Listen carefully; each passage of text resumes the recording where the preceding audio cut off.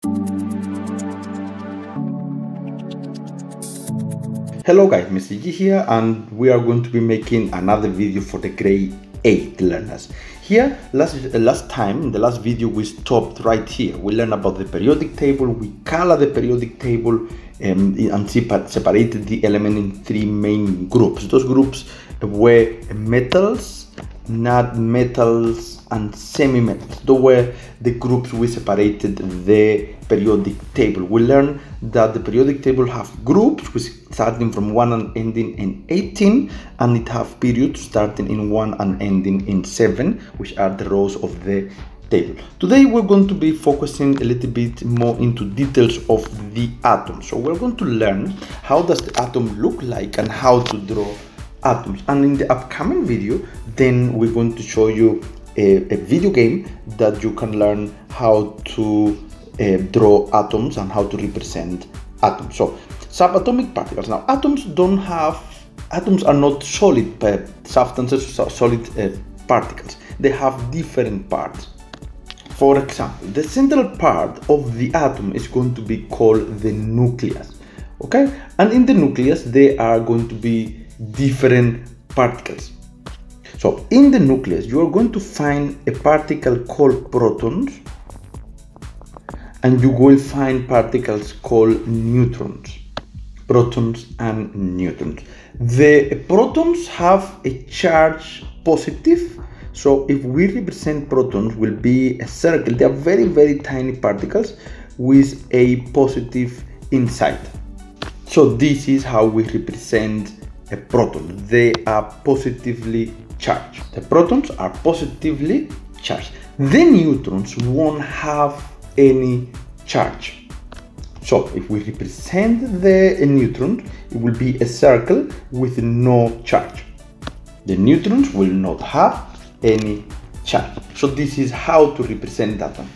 Now, around the nucleus, you will find electrons, which are negative charge, moving.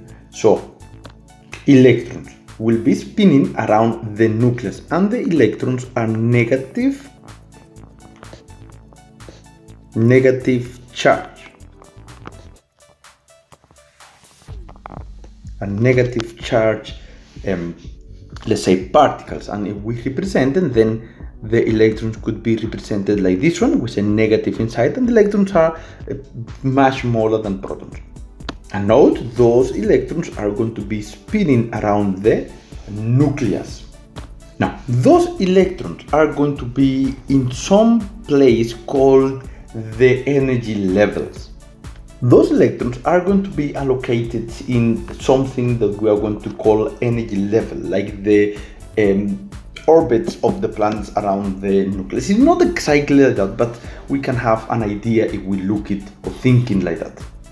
And we are going to be having three different energy levels. So, for example, we can represent here three energy levels. Those are three big circles, okay? Now note, the first energy level is the one that is closer to the center. That is the first energy level. And it can only hold 2 electrons. So this one is very important, only 2 electrons. It cannot hold more than 2 electrons, right? So please, if there are 3 electrons, then it must go to the second energy level.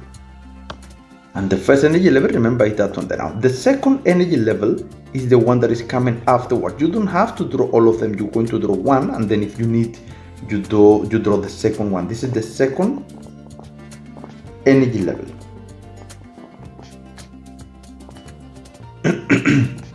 Sorry. And then that one can hold up to 8 electrons. So up to 8 electrons.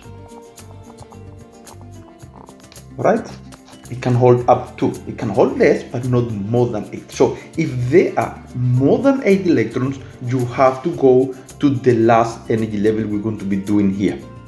And that energy level is energy level 3. Alright? Or third energy level.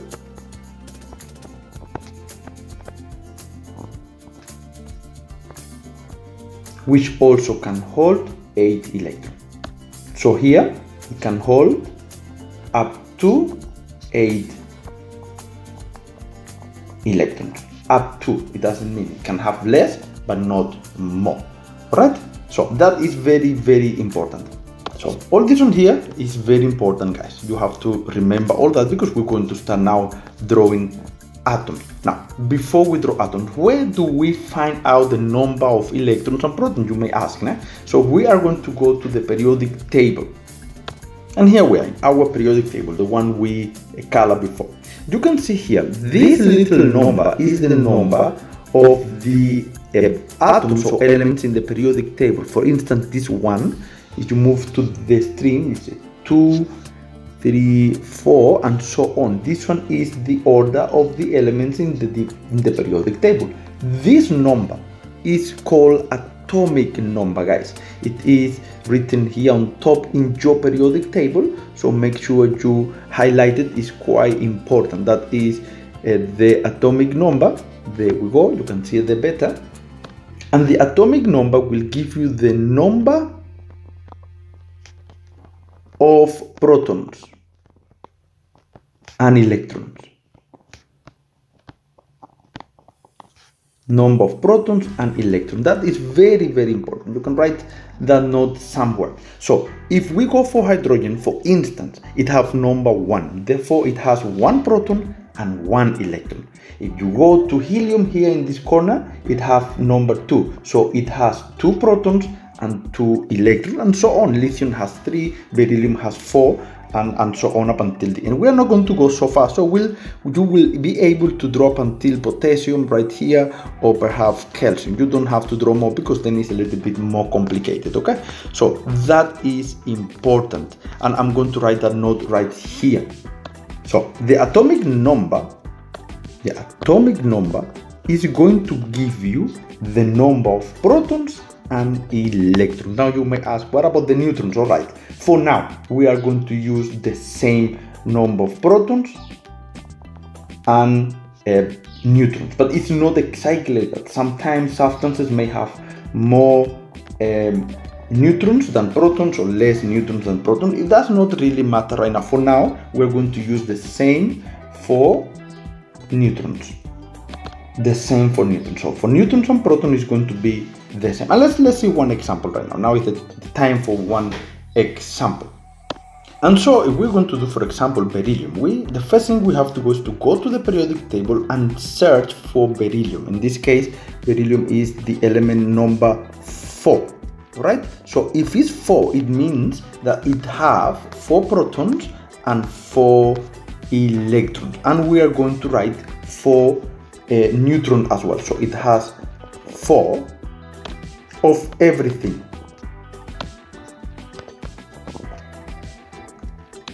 So now we're going to draw first of all the nucleus. Now in the nucleus you have the 4 protons. So let's draw the 4 protons first of all. And there is the 4 protons. Now let's draw the 4 neutrons. Remember, all those are in the nucleus. And here we have the nucleus of beryllium. There are the 4 protons and the 4 neutrons. Now what is coming? The electron. For the electrons, we first need to draw a energy level. Now we always draw the first energy level first. Now let's go here quickly and recall. In the first energy level I can only place 2 electrons. However, I have 4, so I'm going to place the 2 electrons first here. So there I have my 2 electrons. However, I need 2 more. So if I need more, then I'm going to go to the next energy level. And in the next energy level, I place up to 8, but I only have 2 left. So that is what I'm going to place there. And there are my 2 electrons. So guys, this is how to draw atoms. I'm not going to draw more. I hope you understand. You can now try and draw another one, any other one from the first 20. You cannot go further than 20, please. Now next video we're going to be using Minecraft. We're going to build some atoms using Minecraft. We're going to play there, so don't miss next video. Thank you for watching. Next time I'll see you, and ask questions if you have any. Mr. G here.